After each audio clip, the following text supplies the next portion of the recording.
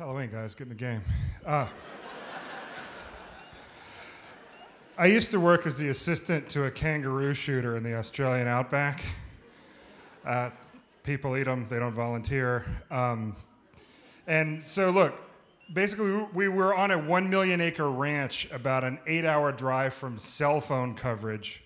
And we drive around the desert at night. And since I wasn't allowed to shoot a gun or drive, I'm essentially a golden retriever with opposable thumbs at that point, right?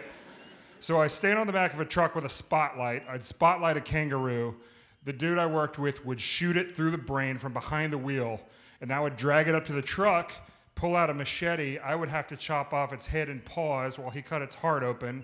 We'd put a meat hook through its foot, hang it from a cage on the truck, and repeat for 8 hours until we had like 4.5 tons of meat. I know I look like I'm real good at killing stuff up here, but I'm not. I'm terrible at it, just real bad. For one thing, it's just real hard when kangaroos are looking at you with their cold, dead brown eyes. And it's even harder when the other guy has already cut their heads off and just like, hurry up, mate, let's go. You're crap at this, right? Or I'd be crying and I'd swing, right? I just had like blood and then tear tracks through the blood and dirt. And I'd swing a machete and miss and hit this rock and all sparks would fly up. And Craig's standing back in the dark just sharpening his knives. And he's just like, yeah, fucking useless, fucking useless, fucking useless. You hear that 200 or 300 times, it starts to hurt your feelings a little bit, you know? I don't know, man. So why am I having a masculinity contest with an Australian kangaroo shooter? I don't know, but I forgot to bring a tape measure, and this is what we're doing, you know? So, like, I just want to get this guy's respect really bad. And one night, we're driving around. We got a flat tire. And this I can handle, right? I graduated from high school in the 90s before people totally quit using their hands at all. So I could jump off of a truck. I'm like, I got this. You're going to want to go ahead and take a break.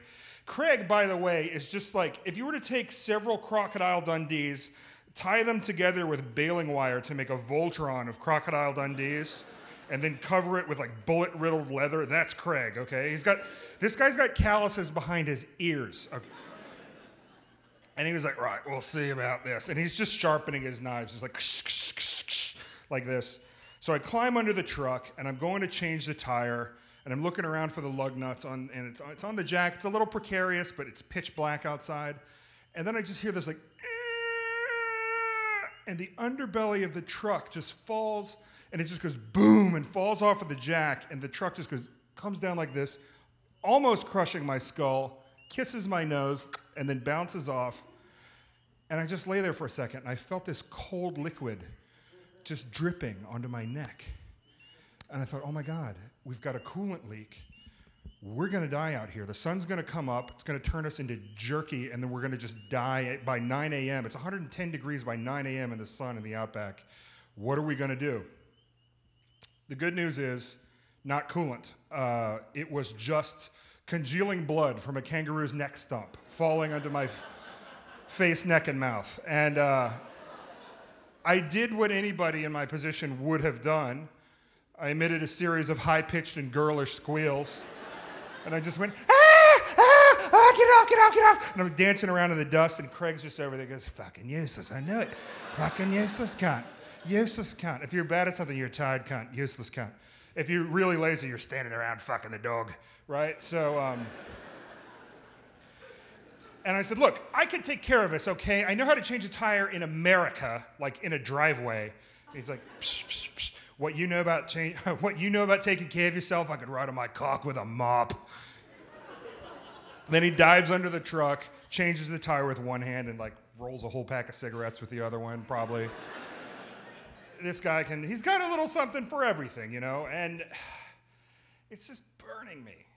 So we camped in these tin sheds, like just corrugated tin, slept all day in the middle of the desert next to a diesel-powered meat locker, and you kind of sweat yourself awake several times a day. And my pants, I only brought one pair of pants because Craig had just called me before the trip and was like, pack light, I'll see you at the train station in 90 minutes flat. And he didn't say what to bring, so I just brought one pair of pants. And they were so soaked with animal blood that they were like this wearable scab I would put on every night. And I could lean them upright in the corner of my room And they would draw the flies away from my face while I slept. Let that be a lesson to you. And so I got up to go to the bathroom, and I came back, and my pants are missing. That's going to be a problem. I should get on this. And I sit on my bed, and I'm like, where are my pants? And then this black thing just like wickers out from under my cot. And I looked under, and it's the tail of a 6-foot-long monitor lizard that has come into my room. They're called racehorse goanna, and they crawl all over the outback. They're like buzzards, and they eat just decaying meat. That's what they live off of. And they have incredibly razor-sharp claws and teeth. And they are so stupid that if you frighten them in a desert situation, they try to climb the nearest tall thing, which is usually your body. And they'll just lacerate you on the way up. We've got to drive 8 hours to call 911, so it's going to go septic, you're going to die. And I was just like, oh, fuck. Like, I cannot show up for work tonight without any pants because I've allowed a lizard to eat them. Got to get on this, Jeff, right? So I'm whipping books at this thing, just like discs of Tron under my bed, and I finally hit it in the head, and it starts running off with my pants in its mouth, because these things are a score for this. And then I got it, I remember I hit it in the skull with Cat's Cradle, because I was thinking about all that Ice 9 covering the earth and being like, that sounds amazing right now. And it spits my pants out and runs off into the desert. And I thought, I've handled this. I've got a little something to brag about tonight. It's going to be good. Go to lay down on my cot. And then the walls of the room start going like this.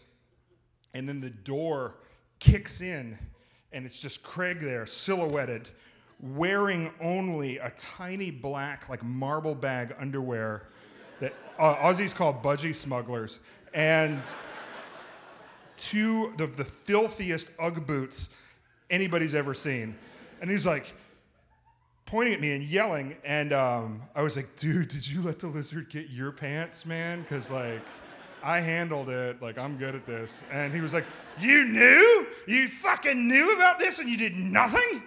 And I said, knew about what? And he drags me down to the kitchen, and in our camp kitchen, the lizard has gone in there, grabbed our cooler and thrown it on the floor, smashed our eggs, and all milk has spilled in it, and it's danced around in it and licked it up and made a horrible, horrible French toast batter, and then run off into the desert when he chased it off. And he goes, right, look, it's not about you and your little challenges that you're overcoming, right? It's a team effort, right? When a lizard comes around, you run it off the property. And that's when I snapped. I said, listen, man, the next time a lizard tries to eat my pants, I will observe the protocol you've laid down here. But please don't act like I was meant to know that. Do I sound like I know this kind of stuff? Dude, I don't shoot kangaroos for fun and, like, punch sharks for work or whatever you do. And he goes, sharks, they're not like your bears, right? I said, bears. He goes, I reckon if a bear wants to eat you, you're fucked. They can swim, climb, run. And I was like, yeah, maybe not. I've camped around plenty of bears, and it really wasn't a problem. They just sniffed my tent, sniffed my car, and then they left. And he said, oh, I'd have been so bloody scared. Thank you.